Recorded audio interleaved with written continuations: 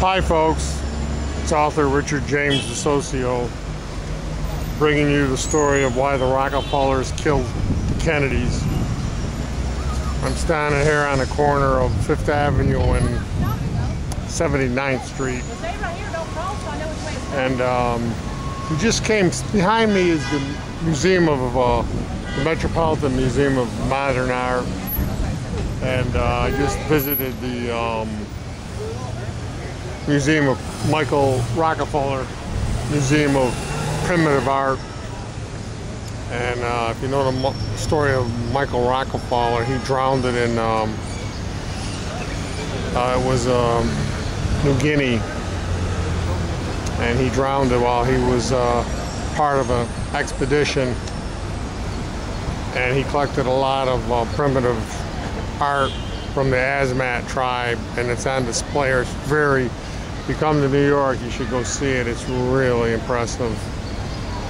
And actually, if you go into that building, you'll see the name Rockefeller all over the place. All the people who killed Kennedy, the so-called philanthropists, they got their names on all the museums and hospitals and art galleries, and doesn't make any difference, you know. Well, they made a lot of money as criminals, so then they want to, you know, clean up their reputation, so they throw some change around and they become philanthropists. People forget how they got their money, murdering people and stealing. But that's what I'm trying to change. I want to educate people to the truth. If you go to the Kennedy assassination crime scene, you see the school book depository. School books. See, the Rockefellers publish all the school books, so they make you think they're good deed doers when they're nothing but criminals. But anyways, this building you see in front of me ties to the Kennedy assassination. Everything in the story, even the death of Michael Rockefeller, ties to the Kennedy assassination. It's because when you're dealing with the Rockefeller universe, it's a universe composed of hundreds of galaxies.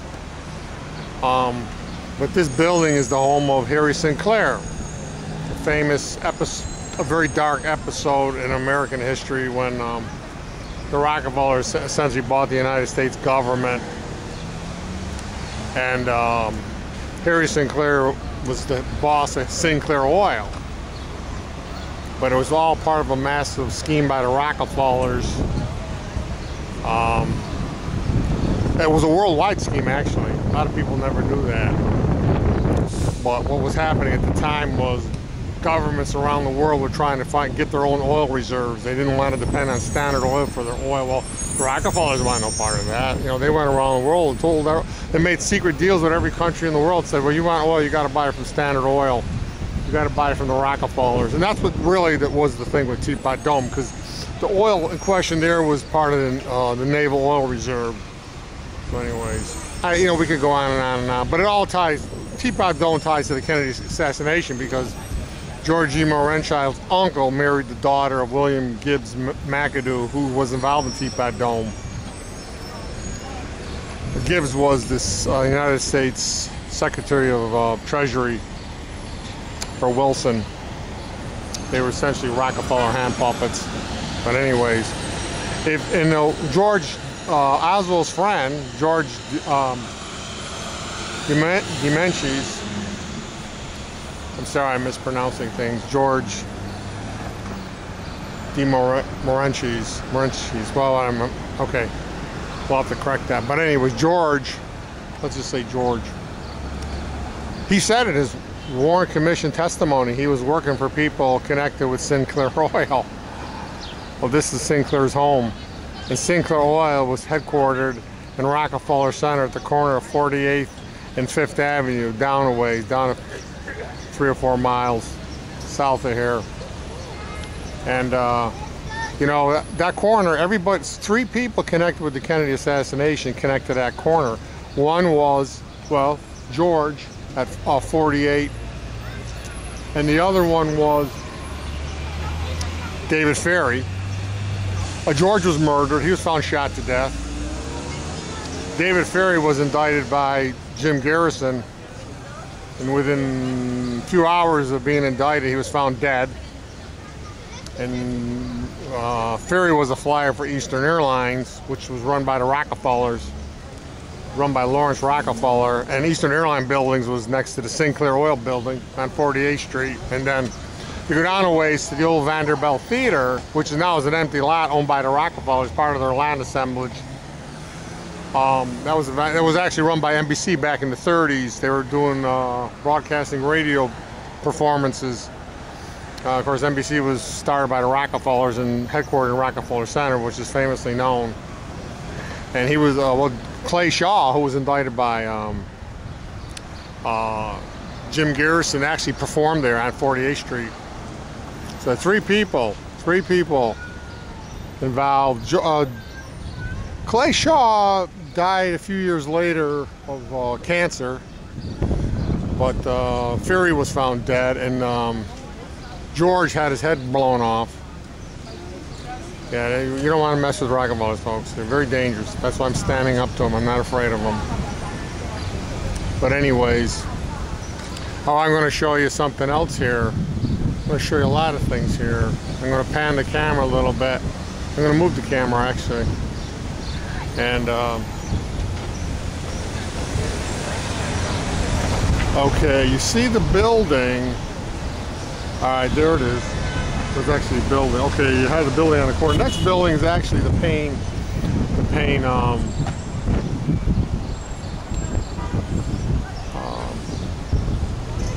Whitney Mansion. That was a gift from Uncle Payne, Colonel Oliver Hazard Payne, who was a co-founder with Rockefeller in forming Standard Oil. He bought that for his nephew as a wedding gift.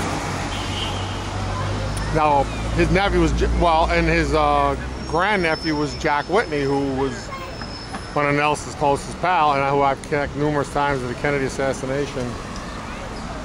And the next building is,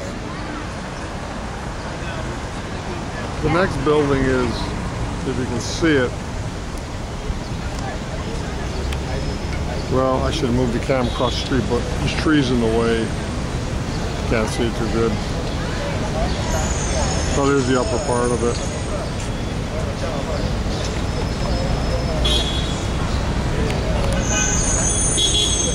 Maybe you can see it better from a distance, but that's it right there. Right there. That's the home of Duke Tobacco. Oliver Payne was a co-partner in forming the tobacco oligarchy. Most of these things are a museum. The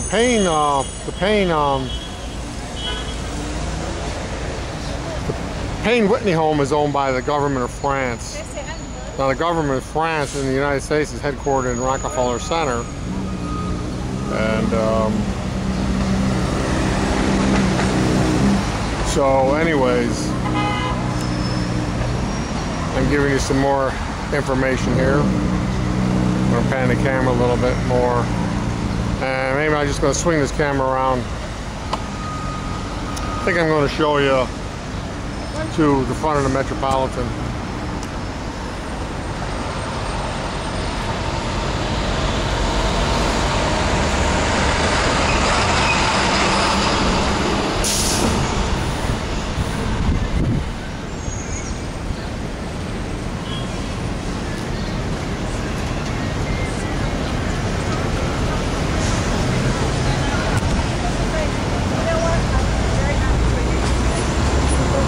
That, folks, by the way, is Central Park.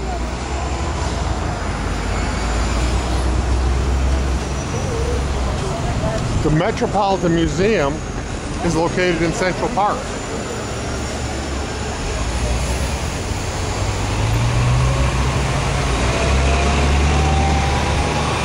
Just want to show you this museum.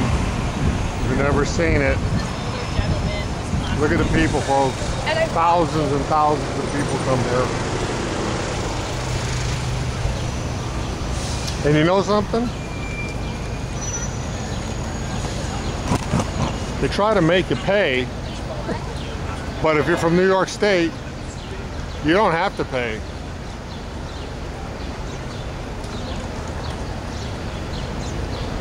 But that's how these people operate. They're always trying to squeeze you for money. That's why they got rich.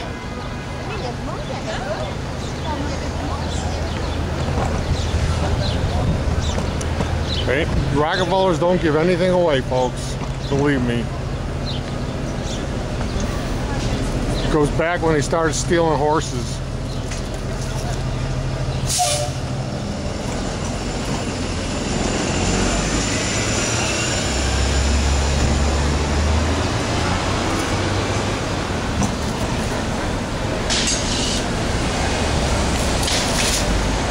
I don't know if I told you this, but this is the what they call the Museum Mile.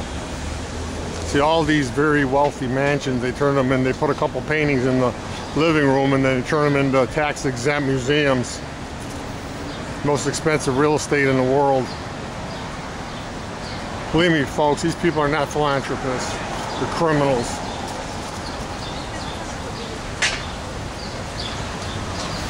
There it is. Wow. And it's McKim Mead White Building. There it is, folks. Look at the people. Look at the thongs and thongs of people. It's good to know that the arts attract more than baseball. There it is.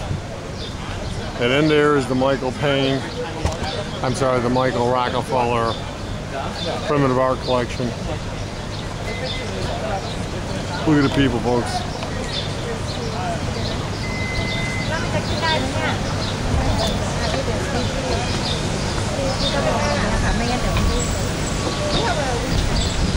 Okay, so folks, remember, if you go in there and you're from New York State and they try to make you pay, just tell them you don't have to pay. And actually, I think even if you're from, they call it the tri-state, you're from the tri-state area, which I'm sure would include New Jersey, you don't have to pay, but they don't let you know that. But I paid. I was glad to pay. I paid the senior prices. Look at the size of that building. Look at the size of it. This is actually Central Park. Look at the size of this place. It's just, and it's a great collection of art.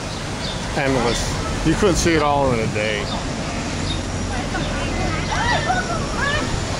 Okay.